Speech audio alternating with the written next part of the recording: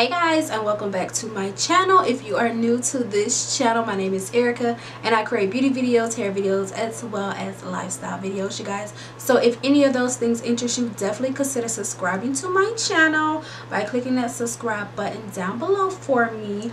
Also hit that notification bell and make sure you click all to see my future uploads. So today we are going to be recreating a look I've done like 3 years ago, probably like 2018. I'm thinking maybe 2017, I don't know, probably about 4 years ago. So I thought this was really cute, and I never filmed this look ever. I never even like did like an Instagram video for it, and I thought it was right on time for Valentine's Day. This is so cute, and it's like a half cut crease. It has like the purple reddish tones for Valentine's. So if you want to see how I got this look, then definitely stay tuned.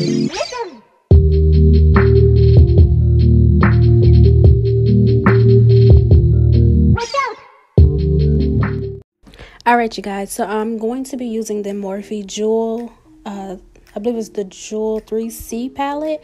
Everything will be down below in the description box, but I'm taking this orange shade and we're going to be placing that slightly above the crease. If you've been here before, you know I like to start right above the crease, and we're just going to be applying the color as well as blending it a little bit. And you want to apply the color to your liking.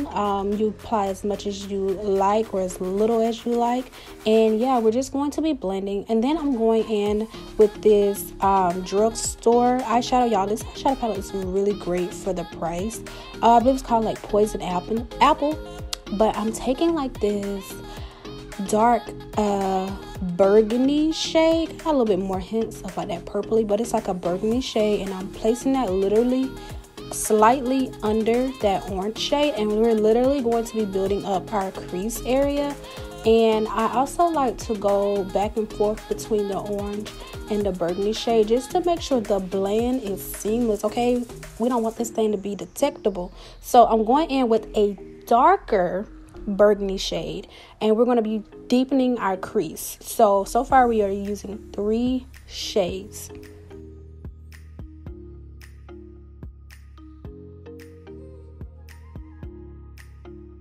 So all I'm doing is going back and forth with my fluffier brush with that orange and that burgundy shade, again, to just create a seamless blend. As you can see, the blend is there, like it looks so good. So next I'm taking this LA Pro concealer.